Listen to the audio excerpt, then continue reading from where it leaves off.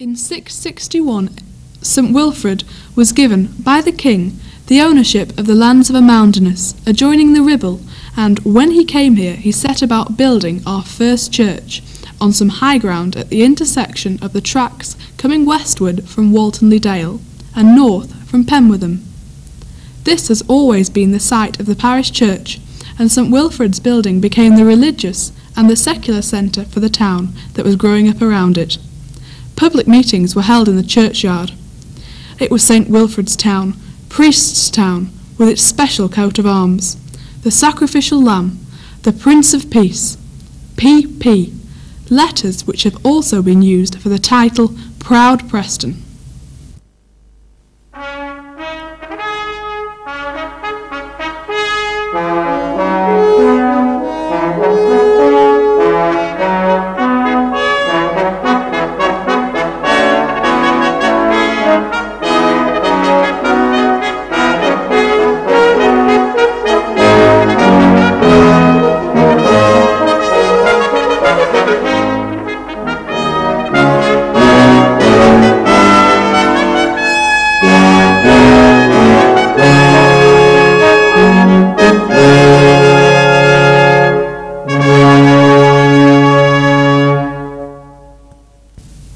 The mayors of the town always started their terms of office on the 12th of October, St Wilfrid's Day, and the church porch was the place where they handed over the rod of office.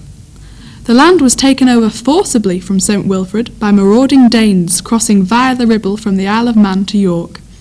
20 years after the Battle of Hastings, William the Conqueror sent out commissioners to survey what he had captured.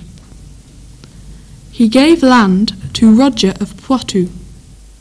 Roger had been given lands in Lancashire because of his service at the Battle of Hastings, and he gave certain privileges to the burgesses of Preston.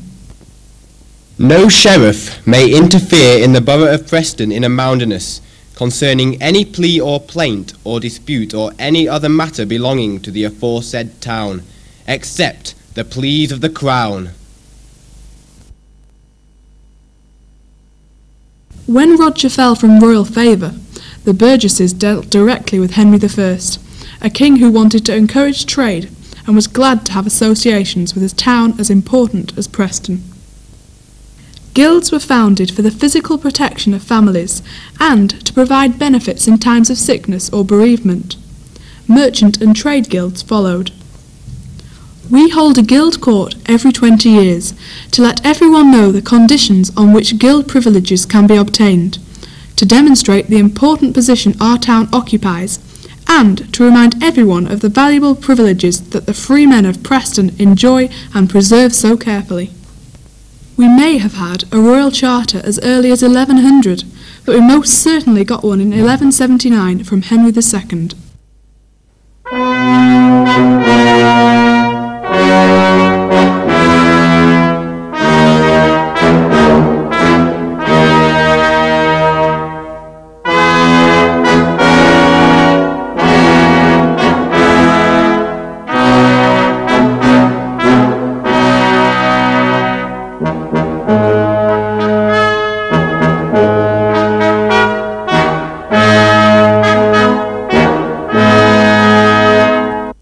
Henry, King of England, etc., to his archbishops, bishops, abbots, earls, barons, justices, sheriffs, and all his officers and liegemen throughout England. Greetings. Know ye that I have granted, and by this my present charter have confirmed, to my burgesses of Preston, all the liberties, privileges, and free customs which I have given to my burgesses of Newcastle-under-Lyme. Wherefore I will and firmly command that my aforesaid burgesses of Preston have and hold and in peace, freely and quietly, fully and entirely and honourably, both within the borough and without the borough, all those liberties and free customs, saving my right of administering justice, which the burgesses of Newcastle-under-Lyme have, as I have, Preston provided. is the oldest royal borough in Lancashire, and has been granted over a dozen royal charters.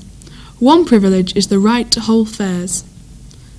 By now, Preston has become a market town and a centre of increasing influence in the county of Lancashire.